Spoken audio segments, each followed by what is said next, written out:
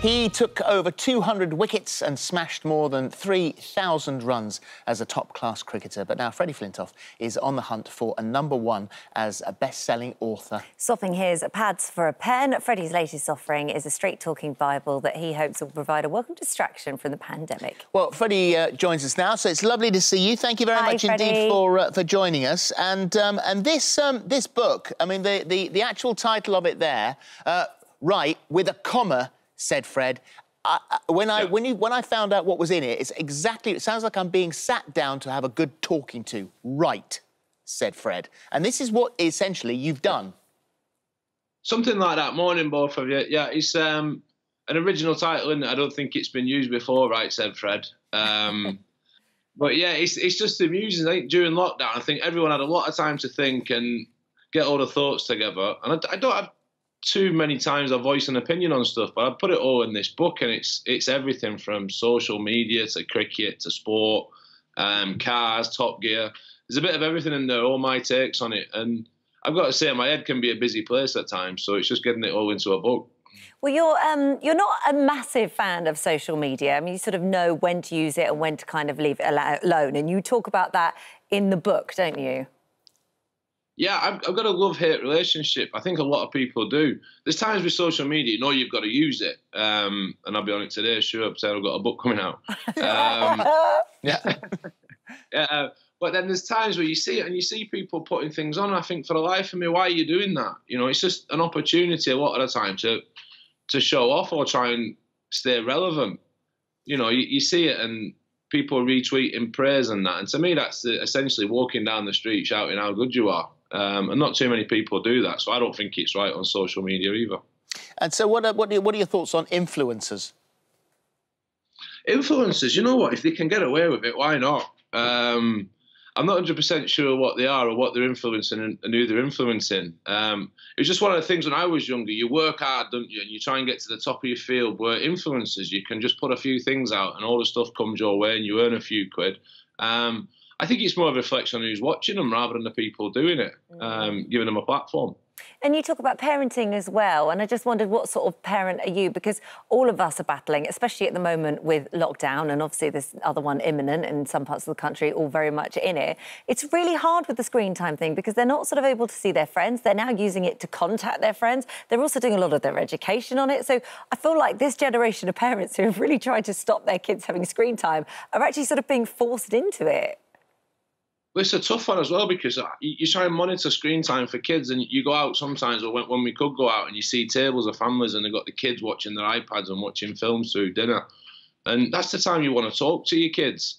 So you're always trying to limit them, but then schooling, they go to school and a lot of the work's done on iPads, so there's just no escaping it. So it's just trying to limit that time. But parenting, I think, always going to be a challenge, isn't it? I've got 4 kids, 16, 14, 12 and 10.5 months. And you want to be a good parent, but I don't know what you think, but sometimes I just find myself saying no to things. And I think it's like my dad. I'm thinking, why am I saying no? That's a few years ago, that now. One of them 6'3". He's nicking all my shoes, and other one's 5'11", and my daughter's 16. Wow. Well, you say he's nicking all your shoes. I mean, I think You've got some maybe have some sort of record for the amount of shoes bought in lockdown. I bought a few pairs, actually. I was sat at home, and I got getting into all these drops and trying to get these trainers. I was acting like a 15-year-old. And I was buying all these trainers. I think it stems from when I was younger, I always loved like Air Maxes and Jordans, but I could never afford them. And then now I can buy these shoes, but when they come, I love them so much, I don't even wear them. I just get them out of my wardrobe. I open a box and think, is today the day? And then I put it away and think, no, it's not. I'm going to pound them. Today is always the day. Wear them, otherwise they'll go to waste. You also obviously talk about cricketing in the book and kind of fond memories of that, but also like potentially in the future that you might go back and revisit that, but as a coach this time. Well, I'd genuinely love to. I've got a lot going on at the minute with various things, but, you know, all I ever wanted to be was a cricketer growing up. And although I played for a few years, I don't feel like an ex-cricketer now. I just feel like a cricket fan. And I coach my kids and I try and help their mates out. And I watch a lot of cricket. And I'd love to coach one day when I'm a bit older. But the problem is there's only 2 jobs I'd ever want. One would be Lancashire, the other would be England. And reading between the lines, I'm not sure how good my chances are, to be honest. Well, you've always got telly to fall back on. Exactly. You have got the dream job with Top Gear, haven't you? I'm so lucky because with Top Gear, we were filming yesterday and was in the Lake District. It was beautiful around Windermere. And I was just in a rally car rallying around the Lake District thinking, how good is this? And then you got League of Their Own and Don't Rock the Boat comes out in a couple of weeks on ITV. And I'm not 100% sure what I'm doing. Every time I walk away, I think today's the day they're going to find me out. But I keep getting asked back. So, I'm just going with it, Phil. What's Rock the Boat, then? You mentioned Rock the Boat. That's a new one.